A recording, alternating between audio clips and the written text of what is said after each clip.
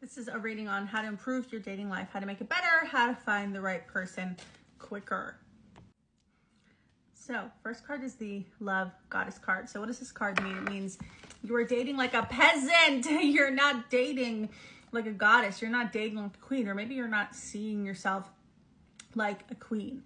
If you want really amazing, great love, you have to hold yourself in a certain perspective.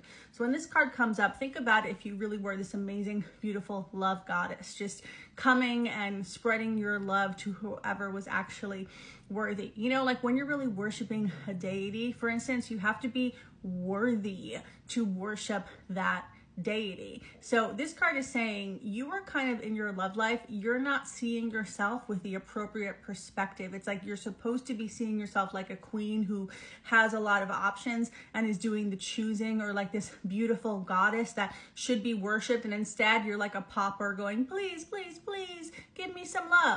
If you really saw yourself as a love goddess, would you be interacting with some of the men you're interacting with? Would you be maybe sleeping with some of the people you're sleeping with? If you really know that you were this divine, beautiful, amazing being who was already full of so much love and who only had to draw the right person to you, not win love from somebody who wasn't even it, how would you operate, right? Because when this card comes up, it's usually a signal that you're not operating how you should be, and you know it. You're letting in people that cannot really worship you like the goddess you are. You think they're going to give you love, and they kind of end up making you feel crappy about yourself. And the reason is because you didn't appropriately vet that person. You didn't see yourself as a goddess. You didn't say, this body is a temple. I'm not saying you can't have sex with people, right? Like, this isn't about shaming you. It's about realizing you are a freaking goddess.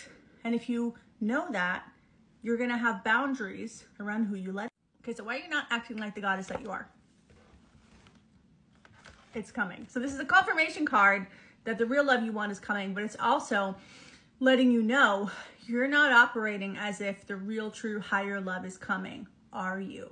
Why do we engage with people who cannot honor our divinity, who don't see us as a goddess? Like, you should not interact with any men who do not see you as this beautiful goddess. Like, why would you ever do that to yourself? You'd only do it if you didn't believe that the real higher level love was coming, or you felt like you had to win crumbs from guys who weren't even it. So something in you needs to really sit with believing that the real kind of love you want is coming. Because when we are certain of the outcome, we can afford to wait and wait without anxiety, as A Course in Miracles says. If you knew the real love was coming, you wouldn't be letting in guys who did not treat you as a goddess. So believe, raise your standards, receive more. So I asked, what's the outcome of this? And what I got was an interesting card, Mother Healing. So when this card comes up, it is sometimes a signal that you need to do some healing with your mother, but this could also be a clear message for those of you who are wanting children, wanting to become a mother, wanting to add another child to your existing family via finding the right person. It's kind of a signal like this, it's coming, right? Your love is coming, but you need to step into a certain position in order to be able to receive it. It's interesting that the first card, Love Goddess, right? Like, if you can see yourself from that higher perspective, you can hold the faith that what you want is coming, you're going to receive something so much better. Either literally stepping into your dreams of motherhood, if that is what you are wanting and meant for, via the right person. Please do not, if you haven't had kids yet, do not have kids with a guy who does not value you and see you as a goddess. It creates a negative ripple effect across the whole family.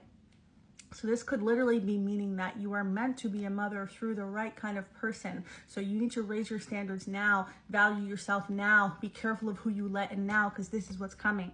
This card could also mean that mother healing is coming or is necessary. So a lot of times when we are unhealed with our mother wound, we feel fundamentally unworthy, right? People who have a mother wound tend to feel not good enough, because if you have any friction, issues, abandonment, wounds with your mother, mother's the one that's supposed to love you unconditionally. If you didn't receive that from your mother for whatever reason, it can be really hard as an adult to get that you do deserve unconditional love in a romantic relationship as an adult. So literally you might be experiencing a healing soon where you break free from a mother wound pattern that was blocking you in your love life, where this is a signal to dive in and ask yourself, how is my relationship with my mother, or the feelings I had as a child towards my mother, how is that blocking me from receiving the love that I want? And if I had always been loved by her how I needed, what would I believe about my love life now? So when we take these 3 cards together, the message is really about self-worth and self-love.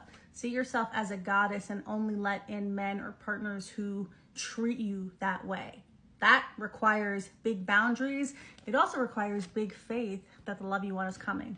But if you do that, if you can treat yourself in that way and only allow in men who treat yourself that way, you may just find that your dreams of motherhood or your dreams of that unconditional love through a partnership, the unconditional love you never got as a child but you always deserved, that will come true. In order for this to happen, you've got to shift your inner positioning. See yourself as a goddess. Really see yourself as the divine sees you, because that will automatically change what you let in.